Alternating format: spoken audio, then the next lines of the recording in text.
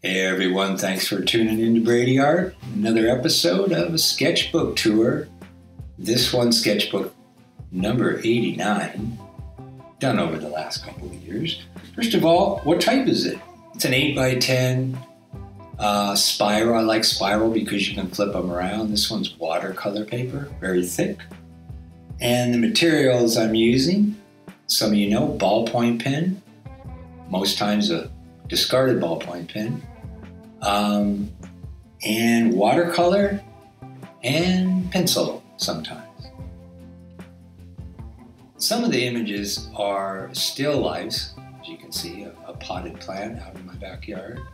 A good habit to get into is still lifes in your sketchbook.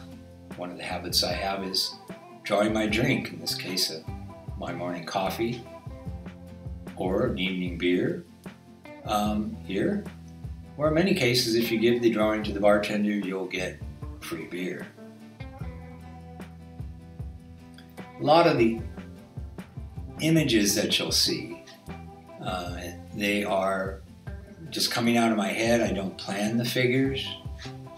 Many times I start with an exercise of just not ever picking up the pen during the entire drawing.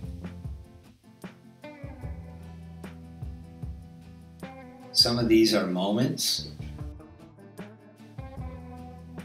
thinking about things, solving problems, watching the news, or being loved. And again, back to the trusty beer, in this case with a shot.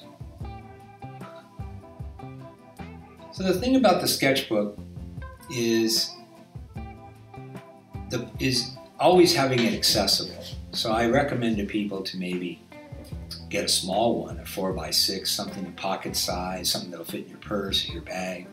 So when you're standing in that line, you can whip out that thing and get a sketch done, whether it's of your lunch or the back of somebody's head waiting in a line somewhere. It's just a great tool to learn about yourself. In some cases in this one, you can see a little bit of reflection on what's going on in the news, just watching it and sort of venting in the book, which is something I highly recommend for everybody.